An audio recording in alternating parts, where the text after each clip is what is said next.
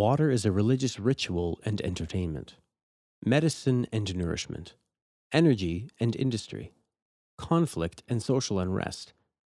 It crosses all borders between ecosystem, industry, economy, and society.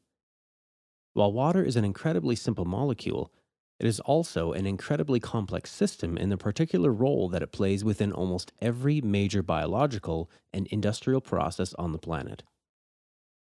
It is the most essential infrastructure to our economies. When regions have fresh water, their economy tends to improve dramatically. Agriculture flourishes. Better healthcare can be provided at hospitals and clinics. More jobs are produced, and the level of poverty typically diminishes greatly. Through the natural hydrocycle, water is a truly global entity with global consequence, but our water needs are a distinctly local phenomena. There is no global market and very little international exchange of the substance. Water is always relative to quantity, quality, space, and time. Though the total amount of water on this planet has never changed, the nature of that water, where it lies, its quality, and how we access it, is a dynamic system that changes over time. At the turn of the 21st century, we are facing an unprecedented global water crisis. Around the planet, from China and India, to the Middle East and North Africa, to California, to Chile. A number of major factors are converging, such as growing population, an increased global middle class of consumers, urbanization, aging infrastructure, depleted aquifers, and climate change. All are interacting to put unprecedented stress on water supply systems around the planet. Water supply and demand are quite simply diverging, leaving us with a projected gap in supply of 40% by 2030. It is projected that by 2025, half of the world's population will be living in water-stressed areas. At the same time, many people already live without adequate water provision and risk of diseases.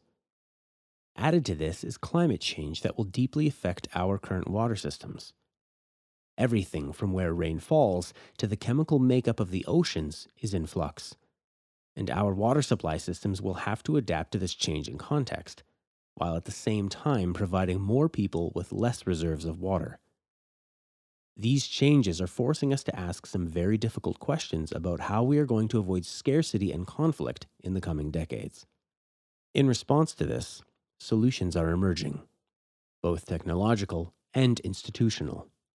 But they are as yet very much piecemeal, when what is needed is a paradigm shift. In order to achieve the radical jump that is required, we need to start to see the issue on the systems level, to be able to piece all these parts together into a more coherent framework. Before anything, solutions to the challenge of water will require recalibration of how we contextualize the issue. The water crisis is not a crisis of scarcity, it is a crisis of management. There is clearly no shortage of water on this planet. What there is a shortage of is effective systems of organization for managing the provision of that water. What this means in more practical terms is that our focus will have to shift from looking at water sources and volume of input to the internal organization of water networks and how to develop systems of organization that can achieve a radical jump in the effectiveness with which we use water. There is a vast opportunity for this given the nature of our current water supply systems. In our paper, we present a set of solutions built upon the framework of integrated water resource management, a new paradigm in the management of water systems that takes an integrated systems approach, an approach that shifts our current model of top-down management within a centralized linear system to a bottom-up distributed non-linear model. This approach shifts water management from a centralized model of professional organizations, pushing out solutions to disenfranchised end users, to instead building collaborative platforms that identify and engage all stakeholders. IT-enabled collaborative platforms are used to turn end users into prosumers, to create connections and transparency through the exchange of information, to enable synergies across the water value network. This approach aims to reduce the silos between organizations and the strong divide between producers and consumers, enabling systems-wide integration, collaboration, and synergies. Out of that, solutions will emerge. Integrative water management is a paradigm that can help water supply systems evolve along a number of important dimensions required to meet the needs of this new context. A key limitation to current water systems is their centralized architecture. Although distributed on the global and national level, local systems still have a centralized pattern of organization. This centralized model, although it has certain advantages, equally creates bottlenecks, dependencies, and transport inefficiencies. Integrative water management promotes a more distributed architecture. In the distributed systems model, water infrastructure for both the provision and treatment of water are positioned close to points of demand, and nonlinear cross linkages within local networks of exchange are enabled. Services traditionally provided by a single centralized system are instead delivered via a diverse set of smaller systems adapted to local condition, but equally connected into larger networks to transfer resources across broader geographical areas as required.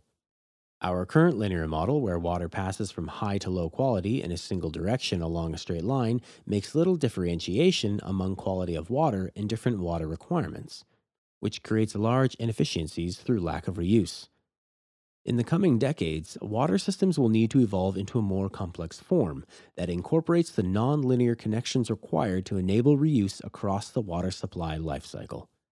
What is currently a monodimensional system with respect to water quality will become increasingly multimodal, capable of a much more subtle differentiation between water qualities, and able to match those to the required needs. Reuse and recycling will be widely employed as we begin to understand and manage water, not in terms of quantity, but in terms of quality. Managing it across many different quality levels during its life cycle will be central to creating a water quality cascading model that is capable of delivering multiple usages before needing to be fully recycled or disposed. Water needs to be redefined, not only in terms of quality, but also in terms of access and function. We are moving into a services economy where the only thing that matters is function and access to that function. The services concept helps us to focus on the fact that people don't want water or water supply systems, they want the services that they provide. A committed focus on access and delivered outcome is another dimension along which radical improvements in water efficiency can be achieved. Water networks of the future need to be based around performance, functionality, and actual delivered outcomes. As in other areas, this will require business model innovation for water providers. To switch to an as-a-service model, requiring them to move from selling water en masse in volume to defining what exactly the end user needs are and how to deliver that while relentlessly trying to deliver more functionality with less gross input of water.